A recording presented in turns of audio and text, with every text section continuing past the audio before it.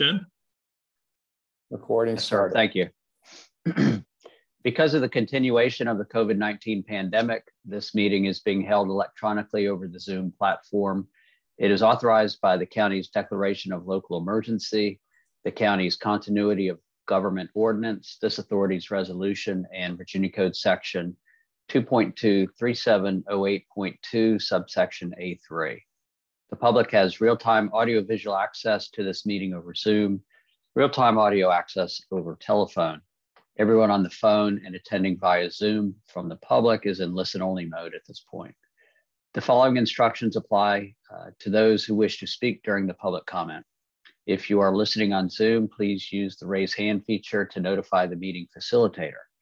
For those joining by telephone, please use *9 to indicate you would like to comment. Tell the board your full name and the magisterial district in which you reside before getting into the substance of your comment. If you don't know your magisterial district, provide a general location for your home or business. The street location or neighborhood name will suffice. Each speaker will be allowed no more than 3 minutes to comment. This meeting is being recorded. A copy will be posted on the county's website. And with that explanation, I will ask the board members to identify themselves and their general location. So we'll start with the chair, Mr. Walsh. This is Bucky Walsh. I'm at my home in Albemarle County near Earlysville. Waldo Jakewith. Waldo Jakewith here at my home in Stony Point. Trevor Henry. Trevor Henry, virtually present at my residence in Elmore County. Let's see, William Fritz. I'm here at my home in Charlottesville. Supervisor Price. I'm present from my home in Scottsville. And Supervisor Andrews.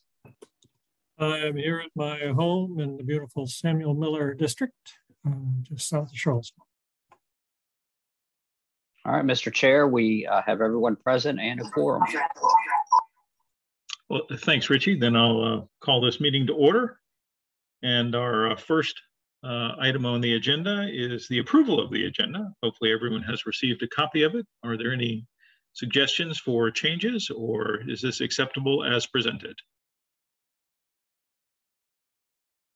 Is there a motion to accept this agenda?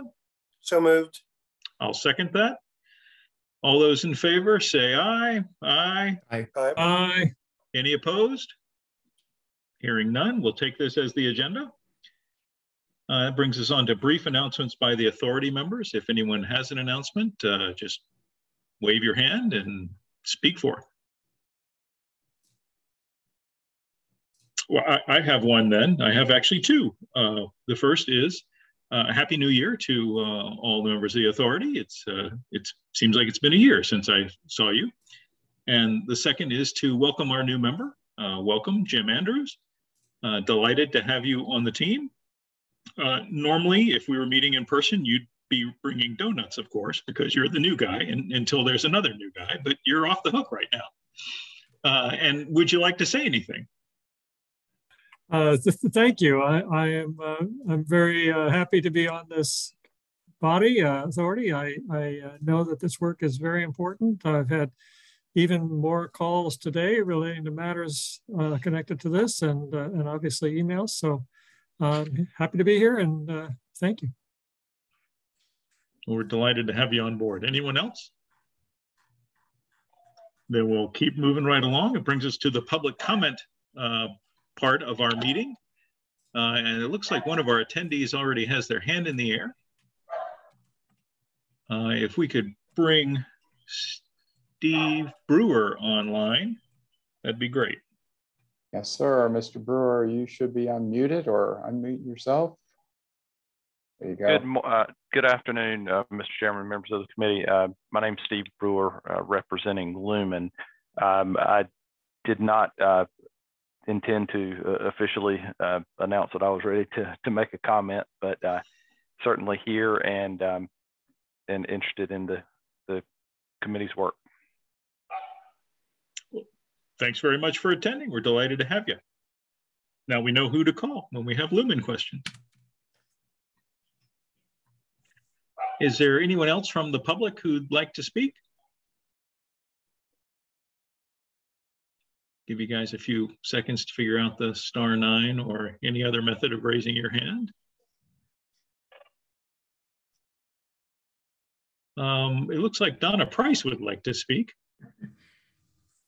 Thank you, Chair, and not from the public, but Mr. Brewer, since you are here, when we were very appreciative of Lumen providing some representatives at the January 12th Board of Supervisors meeting, and we did send some questions back with Lumen. I was just wondering if you had an update on when we might anticipate receiving responses. So we have been actively working on the question or responses to your questions. Actually, we have an internal meeting tomorrow to discuss that matter. I don't have a specific date just yet. Mike Culp and I discussed that earlier today, and I'll be happy to communicate back to him when I have something more concrete for you. But rest assured, we are working in that regard. Thank you, Mr. Brewer. I appreciate that. Thank you, Chair. Thank you. Any other questions or comments from the public? And seeing none, I think we should move on. That brings us to the December 22nd meeting minutes. Bill, tell us about the minutes. The minutes are still a work in progress, so you don't have them yet. I will get them to you shortly. Very good. Then we'll look for those at our next meeting. Thank you. And moving right along, we're at old business, the body. I'm sorry. Just one thing. I don't know, Mike. Have you uploaded the video from that meeting yet? Yes. Just to let people know that even though the minutes aren't ready, the video is often uploaded before the minutes are ready. So if people are interested in what happened at the last meeting, go to our website and they can actually view the meeting. Great point. Thanks, Bill. Thanks for that. Mike, you want to take us with the VADI 2021 update? Yes, thank you, Chair. CenturyLink Lumen folks who are on can answer questions, but I'm going to briefly go through 21. Essentially, what's happened with 21 is we continue to have community-based webinars where we ask the community to contribute to improvement efforts, as well as get updated on what's going on with the project. As far as where we are, there's 2 scheduled announcements that'll be coming with both Jones Mill Road and Old Garth Heights. Now, CenturyLink, Lumen, and Quantum Fiber are working toward what are called the ability for customers to place install orders. And right now we're targeted to have that end of January, early February. So hopefully Mike, everything. To clarify for everybody on the call, how many companies is CenturyLink, Lumen, and Quantum Fiber? Realistically, it's all held by a single company. Okay, so thank you for that. Essentially, we ran into problems on Jones Mill Road where there were 3 instances of rock that was unanticipated, and lots of questions went back and forth on how do we avoid future delays and why wasn't the rock identified during pre-planning, and will there be any environmental impacts on working around the rock, and do we have to go back to VDOT to get more permits? And the answers to all those questions are no. So things are working along. It's just expensive to bring the boring equipment in to go through the rock so that the rest of the fiber run can make its way through Jones Mill Road. So a slight delay. The rest of the projects are still on their original schedule. So we continue to monitor that and look forward to connecting more people on fiber here in the 2022. So that's it for the 21 project, unless there's questions from the ABBA board. And if I can't answer it, we've got people from CenturyLink who can. So questions, comments? Jason, you want to update any updates that you have on the webinars and what's next? Maybe the subgroup that we're developing may be of interest to the broadband party. Yes, sir. Sorry, may not be in order here. I'm raising my hand. It's not a question, but I think it might be worth sharing that you have brought on within the broadband office a temporary employee part-time that is basically acting as owner's rep. Yes, and is going to be visiting the installations on site and will be kind of eyes on the county at the various sites. It's something that when we envisioned the broadband office, this was something we programmed into the 23 budget. It's taken us a little while to kind of get this position landed, but I think it's a great addition to the broadband office team, and will be able to provide some direct reporting and assessment of the work that's underway. So maybe I just gave the update, Mike. Sorry, but I thought it was worth the authority of knowing that. Yes, and his name is Tommy Garland. So he's a longtime resident of Albemarle County and a welcome addition who will be doing inspections on the ground and will be meeting with the CenturyLink Lumen folks as well as the subcontractors who are working. So we're really excited about the addition of another person to help us with the project. So thanks for that, Mr. Henry. So I just want to add, that is delightful news. I was just looking last night at the progress of work happening and looking on a map, thinking like, okay, where can I drive? How can I see that this work's being done? That's actually happening. I figured maybe once a month I can visit a different site because we need to be able to have some sort of oversight here. And I just really love that y'all have done the work to set this up in funding and then actually execute it and then hire Mr. Garland to actually do the work. I feel so much better knowing that, yes, we're getting updates from the vendor and that's great, but that we're also verifying that work's being done. And so that we at the county can understand it's actually being done as described. Just bravo. I'm really glad you've done this. And I will add to help in scratching that itch for you, Mr. Jakewith. We are setting up a reporting system. So there's going to be a field report that's going to be done using ArcGIS that will allow you to actually visualize both where the work is being happening, how are the reports coming in, and then actually look at submitted pictures from Mr. Garland so that you can see the actual work happening, and it'll save you the trip out to Old Garth and Jones Mill. I can see it. Is there any way that we can also make it possible for members of the public to look at the website and see the progress of this work? I'm pushing my luck, I know. I was going to say, I think that what we can start to do when the time is appropriate is to integrate it into our monthly webinars so that people can see some of that proof of work and some of the demonstrations. I would hesitate because right now this is living on the other side of our ArcGIS threshold. I would hesitate to say like, yes, we're going to make this all publicly reported, but right now consider it work in progress of the county executive's office. I think that's the language that Richie likes. And then when we report it out through the webinars, it will obviously be publicly available. Thank you. I have no doubt that for those members of the public who see someone running fiber down their street, knowing because they could verify it with a picture from our website that that's going to be their fiber one day would be very exciting for them, as opposed to just something else happening.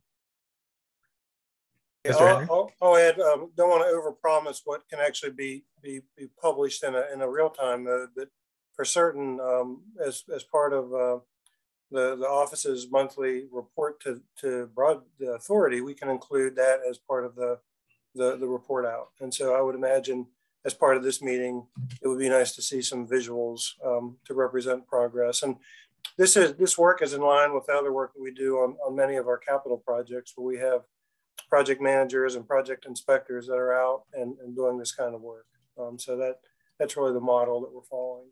But I'm glad that the authority is excited about this. I know I am. It's great to have some eyes out on the county for this kind of work.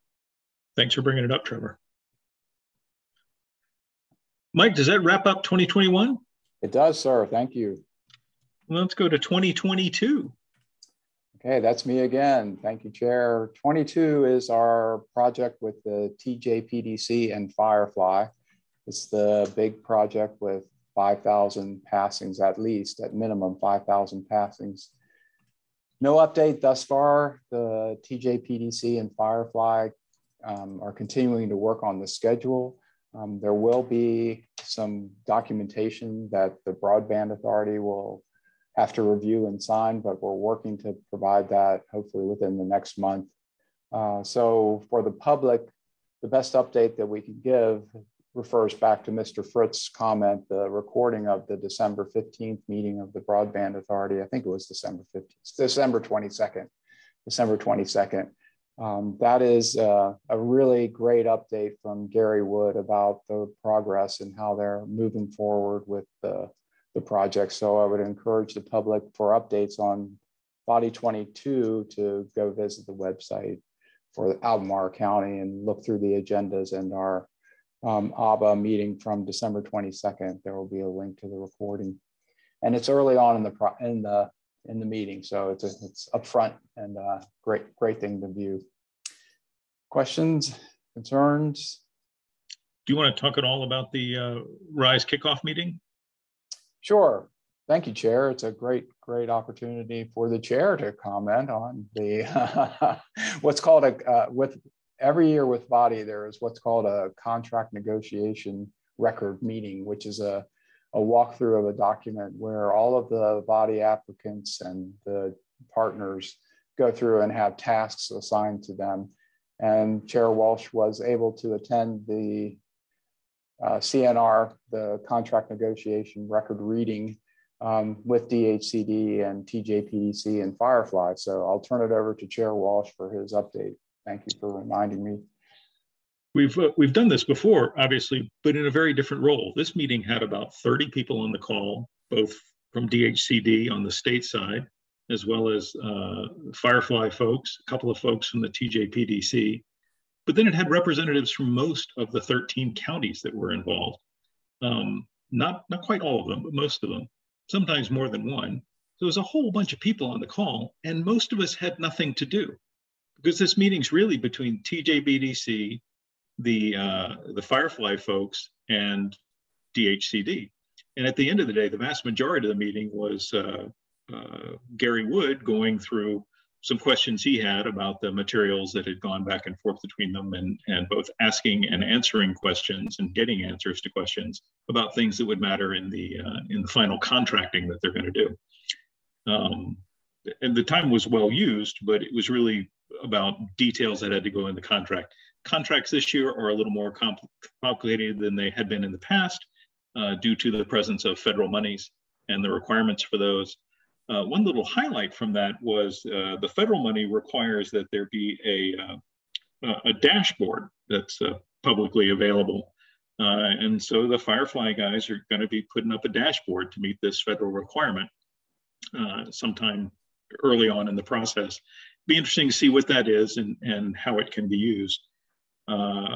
There's a fairly well-defined project management process that's going to be used with measures that will be applied to various deliverables in the program, and I'm hoping all of those will turn up on the dashboard. Many of them will be irrelevant to us. I mean, it's interesting what they're doing in Louisa County, but not, doesn't inform me much about Albemarle. We're still a big part of the project, and it's so exciting. For those of you who haven't been tuned into this project beforehand, our expectation is nothing short of everyone in the county who does not currently have 25.3 internet speeds available to them will have that or much, much better by the end of this project. And that's in a 3-year period of time. What's going to happen in that same period of time is that we'll have determined that 25.3 isn't fast enough anymore. So there'll be some people who we've got to go back to and use future federal monies that are coming to catch them up to the fiber type connectivity that we're going to have. But this project is really going to move us much, much, much closer to the goalposts as far as the Broadband Authority is concerned. So it's exciting. It will take some time to get underway just because there are contracts that have to be between various parties, us with TJPDC and possibly us with Firefly, and TJPDC with Firefly, and TJPDC with DHCD, and all the other counties all the same way. So You know, folks wearing Richie's hat will have much work to do in the next 4 or 5 months as we get all that ironed out. But it got off to a good start. Everyone was very positive. The atmosphere was exciting. Hopefully by the time we get to the end of the project, it'll be just as exciting.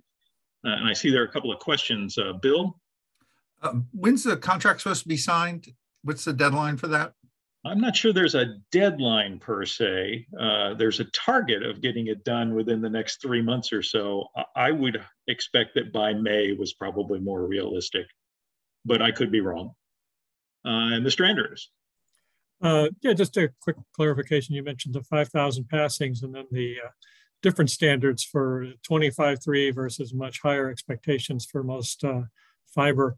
I assume that is all of this project fiber, so it's all of this project's fiber to the home, and the Okay. fiber service that's going to be offered. They have 2 service levels right now.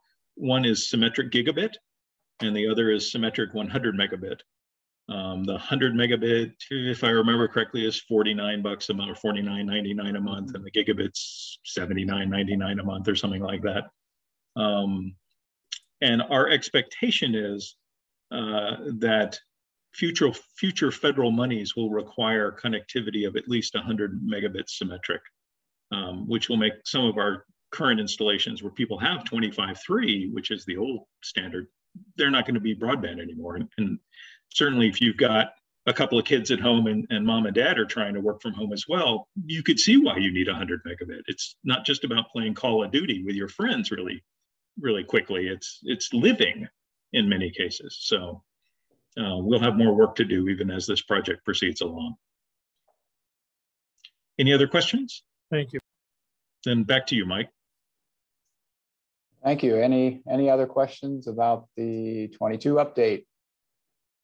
Not, I think we're on to the financial report. So Mr. Henry, as treasurer, want to take us through the appendix? Thanks, Mike. Members of the board, if you can reference the agenda document, the financial update is at the bottom part of that.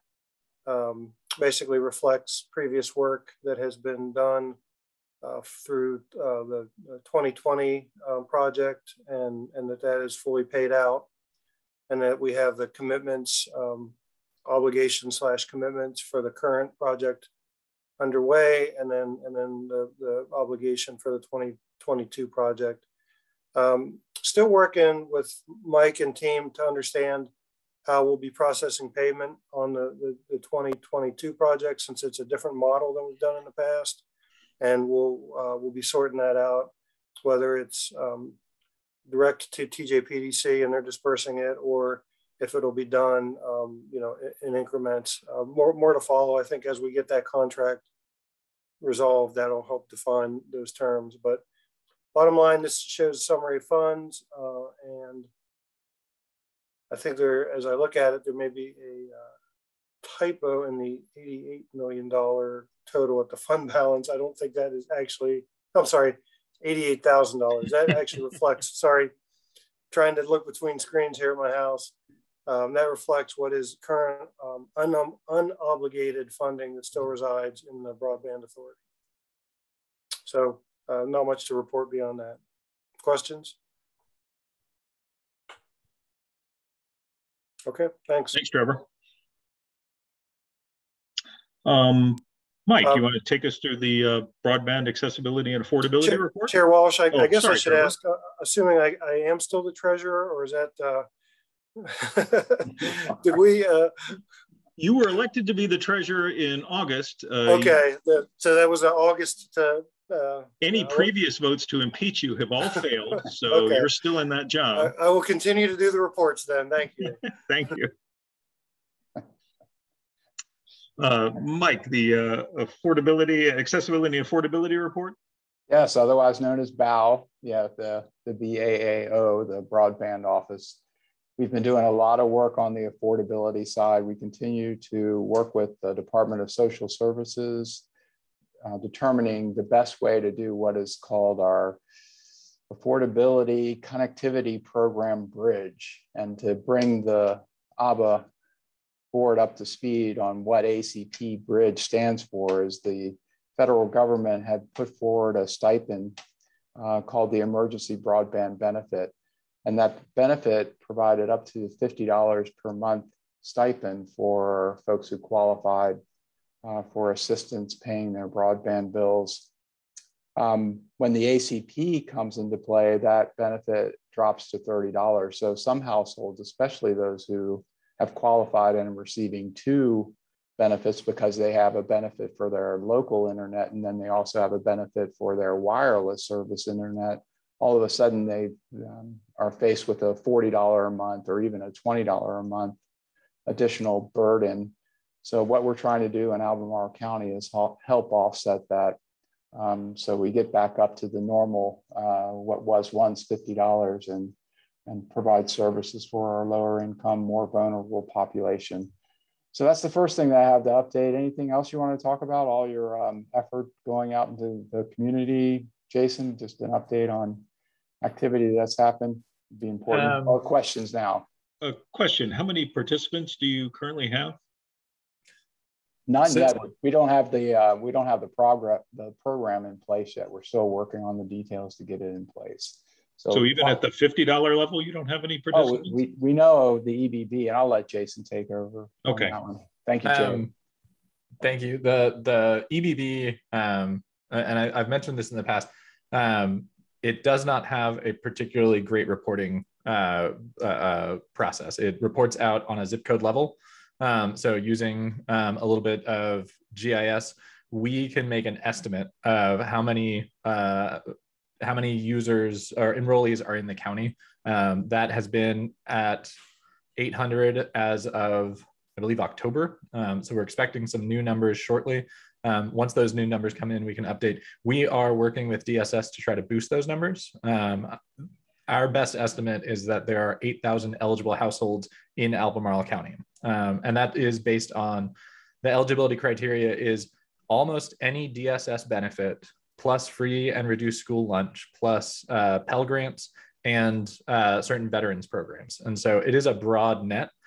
So we are estimating 8,000. We're only at 800 as of October. We're working with DSS in a couple of ways to try to boost that number. And we're looking at a renewed but targeted effort on both increasing ACP, enrolling in ACP Bridge when that time comes.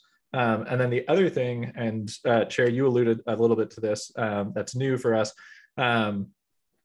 There was a rule change, a couple of rule changes at the Treasury level. This is soup that Mr. Jakewith swims in a lot more comfortably than me, but the outcome of these rule changes is that at least on a funded by the Treasury level, and likely as a signal towards a broader adoption, there's a move towards 100/100 as the new standard for broadband. And what that does for our office and for the authority is it no longer sort of shackles us to just looking in the rural area for areas that need both accessibility and affordability, well, for areas that need accessibility changes. It allows us to now look a little bit more inward at the development area where there are an awful lot of Comcast customers that likely get less than 100/100. There may even be, some private networks that are being managed and run in apartment complexes through other providers, through local providers that are at under 100/100. And so looking at ways that we can now target both the rural areas that are not currently part of RISE, but also at the development areas where 100/100 is not being achieved. And so to make sure that we're targeting things in an effective way, we're going to start doing an analysis, an equity analysis of broadband speeds and the demographics of the county to give us an idea of where are the areas where we can have the greatest impact with efforts to advance accessibility in the development area and rural area together. So I'm happy to answer any questions. We're still early on that, and then also answer any questions that you guys might have on ACP and ACP Bridge.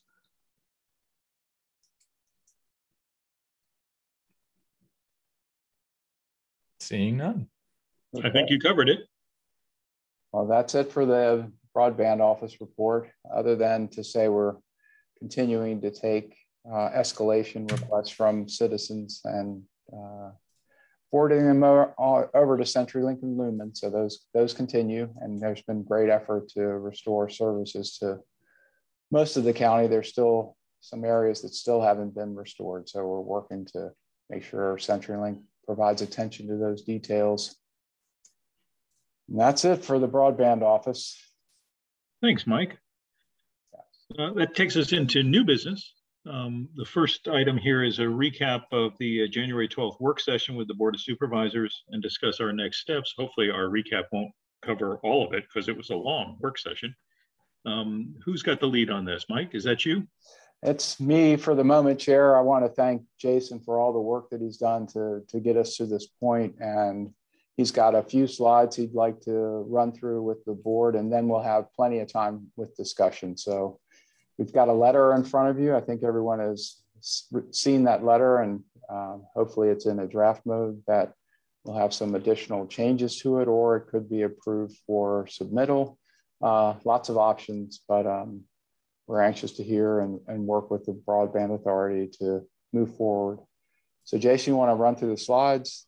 Yeah, so just reviewing a few slides and a couple of updates from the work session. I hope that many of you were able to attend. So one of the things that we that our office did in the lead up is to, again, track certain emails that were sent to us directly, sent to us by supervisors, to see how we can help our residents during the course of the past year handle some outage and new installation and reliability issues. So in total, there were 200 emails tracked, and they referenced 117 different locations. Additionally, the Board of Supervisors put out a call for comment by email on Monday before the work session on Wednesday. By Wednesday, we had over 100 comments emailed to us.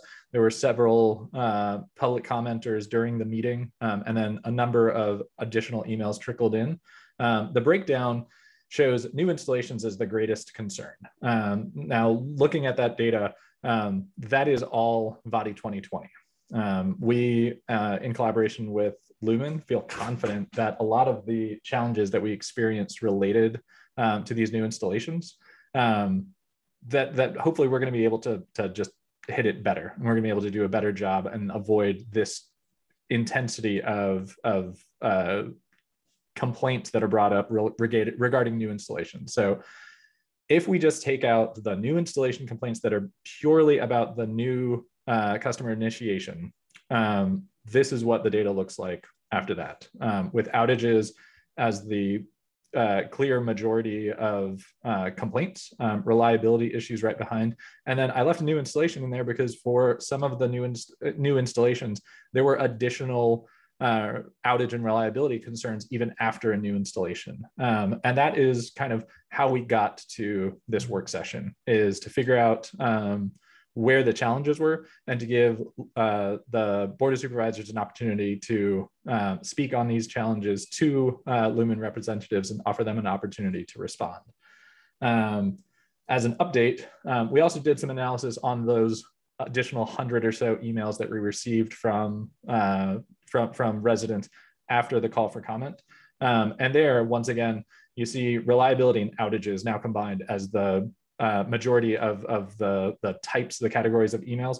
And then in addition to that, customer service issues. So people experiencing just a poor level of customer service during an outage or a reliability issue followed. We additionally had 20%, roughly 20% of emails related to speeds promised. So people paying for a certain level of service and receiving something reliably below that. 14% expressed a 911 concern, and then a few also expressed issues with credits that they believed they were owed. The outages and reliability issues to us tie into a public safety concern. And this is, again, a slide from our work session, because if people cannot access 911, then that can become, especially an emergency, especially a weather emergency, a public health issue, a public safety issue, I apologize. We identified two issues common throughout all of these contexts. The first was the insufficient investment in maintaining copper infrastructure. And the second was fissures in customer service processes that leave residents seeking service kind of adrift. We wanted to emphasize that CenturyLink Lumen staff has endeavored to resolve escalations as they arise. We can send them escalations, and there are often outcomes resolutions. And also that, again, through VADI 2021, we see a willingness to work with us to try to improve processes and make progress in lowering the number of these escalations that are necessary. There is the issue of the transfer. Lumen is selling all of its ILEC assets across 20 states, including all the majority of the ILEC areas in Albemarle County, to a new entity, Connect Holdings. We spent a lot of time just reading the documents related to this transfer and considering what our options were. And one option that is before us is to submit a public comment as an entity, as an office, as a county, to the State Corporation Commission to inform their decision making. A couple of things that we can expect. First is that Lumen has publicly stated that it would not be investing further in these assets. And we're talking about the ILEC assets. This is the incumbent local exchange carrier assets. So these are the copper lines that we've been talking about that feed DSL and telephony in the rural area. They are also selling their residential fiber services along with them. So that is also going, but in their submittals, Lumen has stated that they're not planning on investing in these assets. And so that's a little troubling from the perspective of partnering with Lumen. Connect Holdings has committed to $3 billion investment overall, not necessarily in Virginia or in certainly in our area. The questions that remain, however, are related to a willingness to invest in the copper plant, to remedy whatever issues and degradation exists to cause us to have so many reliability issues and outages. There's also a question before us about de facto retirement. And this is when companies decide to not invest in maintaining copper infrastructure and allow it to degrade to the point that it is no longer functional. Or the possibility that they might have a planned retirement of this infrastructure with the possibility of a fixed wireless replacement, which isn't necessarily going to perform well in our topography. So we have asked in the past for some assurances, some updates, and Lumen staff in general has declined to answer about what's going to happen after the sale, except to emphasize that $3 billion commitment. Our submittal to the SCC as written serves to do a few things. First, it states the present challenges that residents face with ILEC service and concerns regarding this transfer. It asks for two things. First, it asks for specific assurances regarding investment in copper plant to improve present level of service. So this is to actually get our telephones to work reliably and to not have long and extended outages, especially in the interest of public safety. The second is to ask for specific assurances that copper plant would not be de facto retired or abandoned, and that nor would it be formally retired without sufficient replacement. And that language comes from an old FCC rule that has since been rescinded, and it's the functional test. So anything that you could have done with a telephone line prior to, say, 2015, we want to make sure that people are still able to do now. And one of the reasons for bringing that test is that we don't necessarily know whose security systems still use copper lines, whose point of sale systems still use copper lines, medical and health related reasons to require a copper line. And so a replacement has to actually fulfill all of those functions in order to be suitable, in order to be a suitable replacement. And the wrap up is that if these promises are kept, it would secure 911 access for our residents that lack fiber or wireless service in their homes for at least a few years, at the point where there is general availability at every possible residence for fiber service, and nobody else is asking for copper service to be maintained. Then that would be a suitable time for Lumen to decide to retire their service. And that is where I will send it back to Mike and we can discuss the letter that hopefully everybody has received a copy.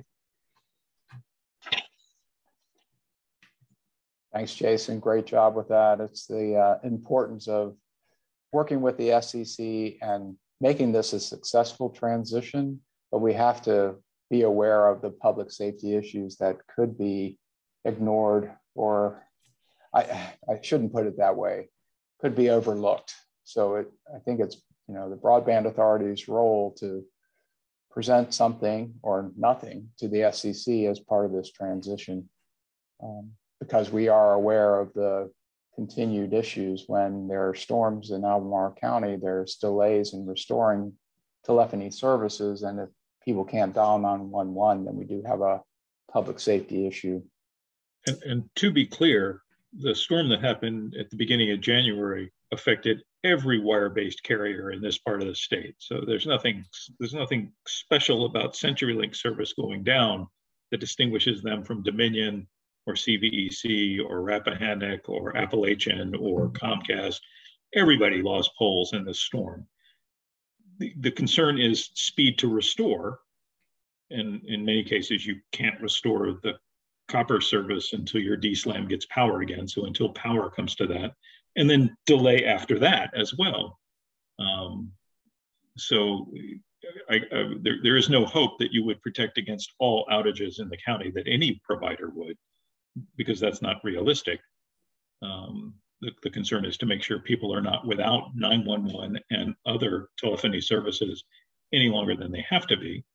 Or, you know, our more direct concern is that their internet works for them as soon as it possibly can. I had a question about this letter. The opening paragraph says, in coordination and consensus with the Albemarle County Board of Supervisors, which feels to me like something they might have had to have taken a vote on for us to include in our letter. And I'm reluctant to have that language there if that's not the case. Chair, may I comment on that? Please. Thank you. And that specific action has not been taken by the Board of Supervisors. I would like to have the opportunity to present this draft to the board to come onto our agenda for next Wednesday, February the 2nd. While I am optimistic that the board would be in concurrence, I'm not in a position to speak on behalf of the board. That would be a decision that the board has to make. And from a timing standpoint, Jason, what's the deadline for submittal of this? February 17th is the deadline for submittal for public comment. And I just wanted to say, as the author for that sentence, I did spend a lot of time mulling over it. I wanted to express that the Board of Supervisors was certainly a driving force in a lot of this work. And where I landed on the term consensus was a general agreement to do something. That was brought on specifically via email from 4 different boards of supervisors. However, in the event that the board decides not to take action, I'm happy to edit or modify the document as we need to. Any other comments on this letter? Because I think we've moved on to 7AI, the proposal for a letter to the SCC to voice our concern. Chair, before we move on, I was interested for other authority members that either watch the work session live or the recording to see if there's any discussion points that we wanted to have before we move on to this next item. I participated in it, so I experienced it. I don't need to comment on it other than if I'm not looking who's on the call currently, but the CenturyLink folks that attended appreciated their willingness to be in and part of that meeting. And I'm appreciative of Steve's update on working in earnest to get a response back from the board. I know the board has been reaching out to me and to others looking for a status on that response. And so I am definitely hopeful that that would be on the sooner side than later, as far as the main themes of the concerns that were raised. But I just wanted to check to make sure there weren't additional questions on the work session itself. Really a shout out to Mike and Jason for managing through that and working with CenturyLink in advance. That was pretty remarkable that was able to occur. So appreciative of that effort.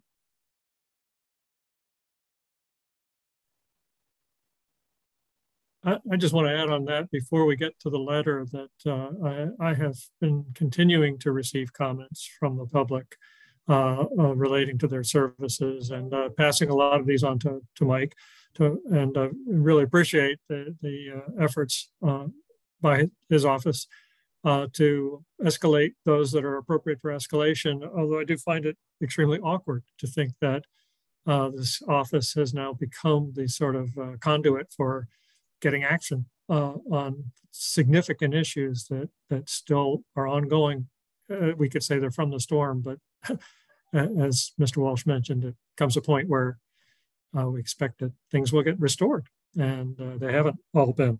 So I just wanted to make that comment. And I do have some comments on the draft, but I don't know if it's appropriate yet to raise any questions on that. Anyone else want to speak to Trevor's topic of the meeting? And if not, then we'll move on to the letter. Please go ahead with the letter. Well, my question on the letter is, there's a statement in there that acknowledges, as you showed in the presentation, Lumen's public statement that they were not intending to make any further investments in their infrastructure prior to the sale. I guess I feel a little bit like, why are do we have to accept that as a reality? What does it mean with respect to maintenance of the copper infrastructure?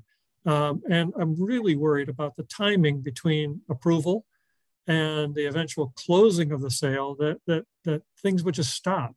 And so I kind of looked at that language and felt like, is it possible to express our concerns that there may need to be continued investments to maintain this infrastructure prior to the sale, regardless of what we expect Connect Holdings to do.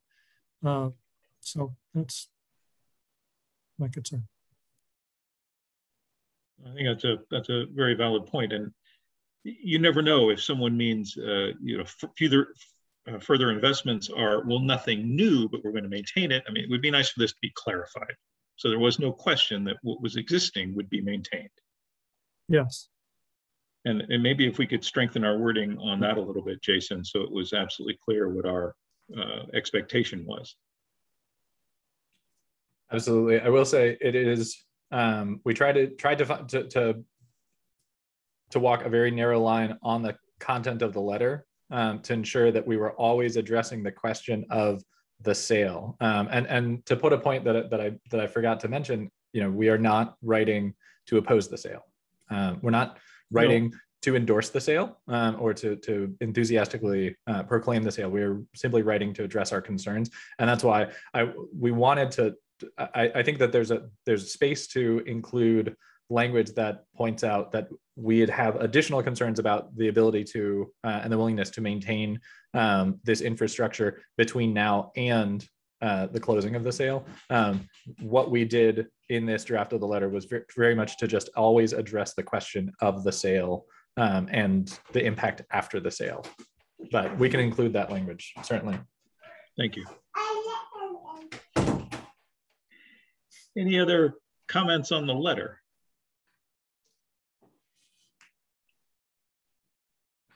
So it sounds to me like we should spiff this up a little bit and make sure we've got a copy in front of the Board of Supervisors for their review at their meeting. And if it passes muster, then move forward from there. Does that sound like the way we're trying to go here? Yeah, Chair Walsh? Yes. Thank you. And I think there's two options. One would be that the board could simply determine to endorse the final letter from the Broadband Authority. And the other would be that the board could both do that and or provide its own letter. But if it's possible to get a revised draft to me fairly quickly, then I can try and get that, as I mentioned, before the board on our meeting on the 2nd. Thank you. Our purpose would be served if the board chose to send this letter and just have the Broadband Authority endorsing what it's doing. I mean, there's no personality here. It's to get the information in front of the SCC that is the important task. Right. I'm happy to circulate a new draft this evening. And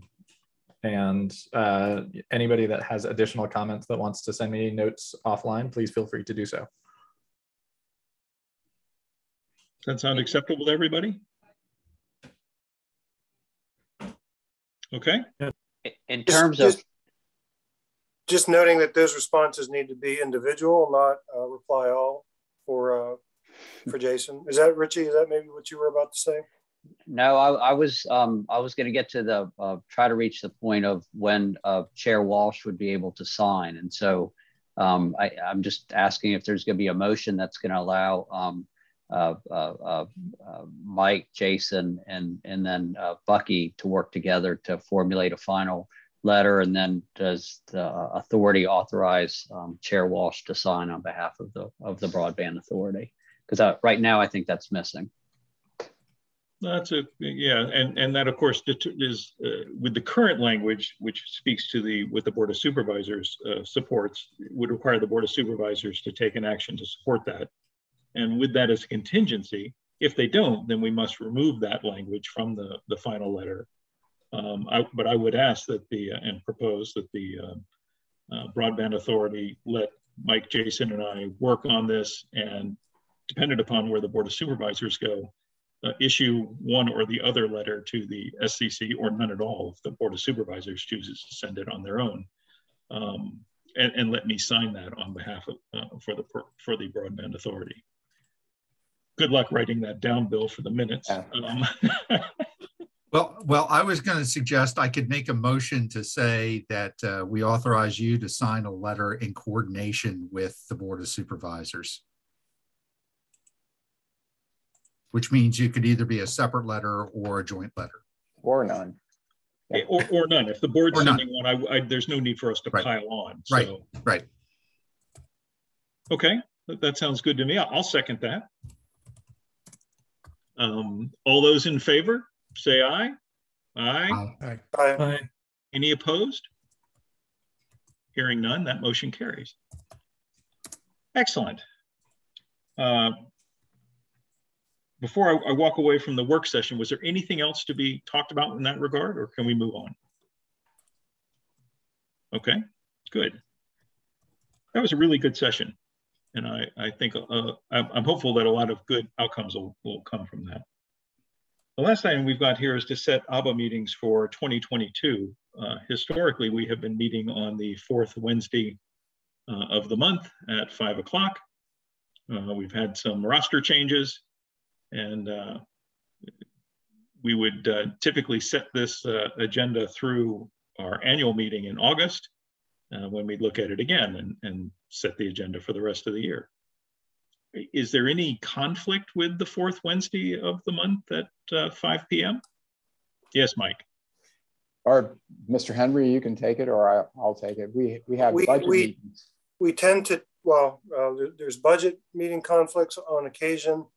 And then we also end up the week of the holidays of Thanksgiving and Christmas. And I'm only looking for an agenda through August, a set of meetings through August. Oh, sorry, Bucky, I missed that. At this time, because we'll have an annual meeting at that time. We'll elect new officers, and that seems like the right time to set the set of meetings for the next year after that. And we should stare closely at Thanksgiving and Christmas at that right. time. when we get to August, exactly.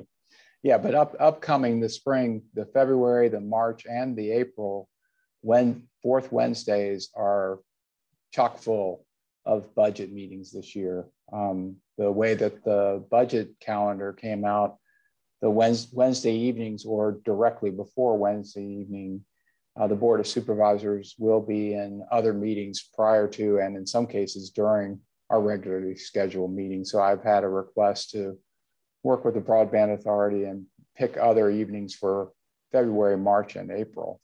Okay. So we might want to look at another recurring, whether it's a Tuesday or a Thursday, but I don't have. How does Thursday look?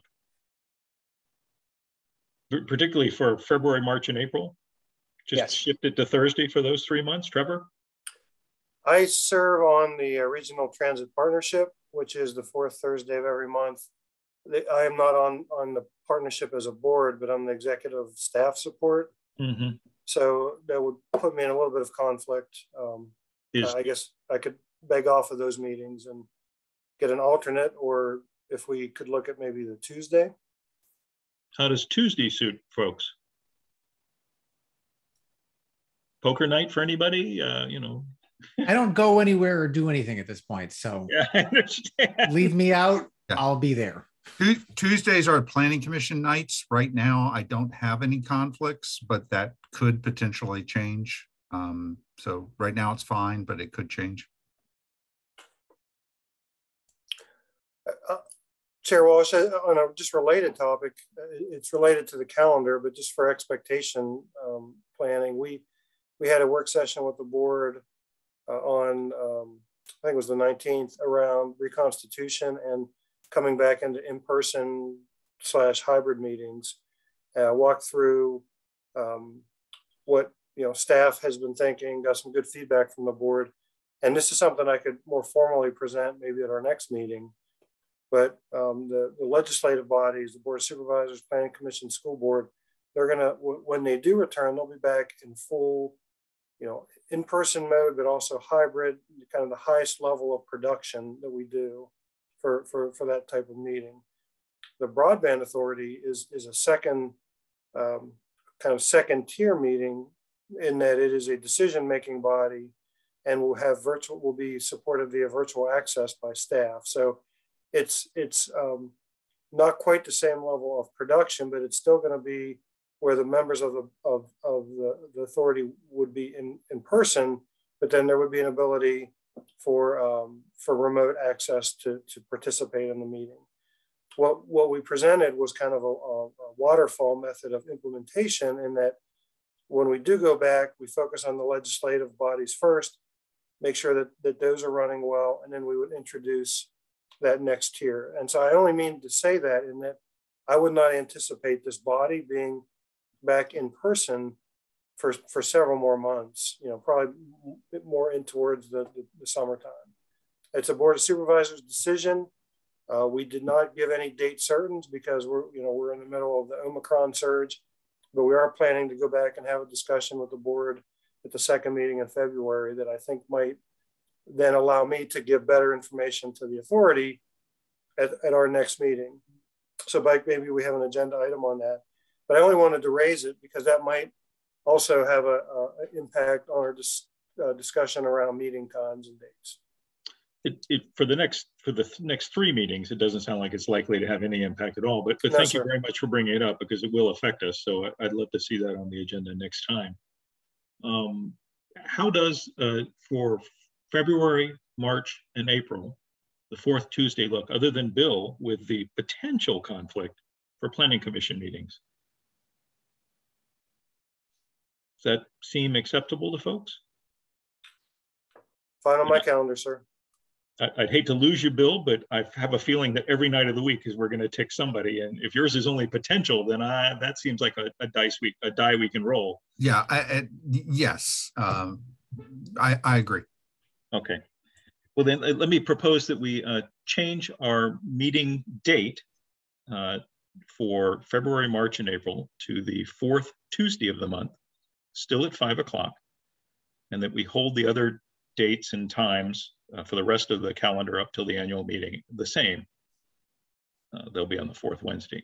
Is there a second to that motion? Second. All those in favor say aye. Aye. Aye. Aye. Any opposed? That motion carries. Excellent. All right, now I got to remember to update my calendar so I show up. if I'm not there, the vice chair runs the show. So that's how it goes. We've exhausted our agenda. Is there any other business or comments that we should have at this time? Wow, 6 o'clock. This is fantastic. The year is off to such a good start. Thank you all very much for being with us. And I wish you a very good evening. I'll see you next time. Motion to adjourn. Motion to adjourn. Yes, that's fair. Fair point. All those in favor say aye. Aye. Aye. Okay. I could see by the nodding heads that this was going to carry unanimously. Thank you all very much. Bye, folks. Thank you all. Bye-bye.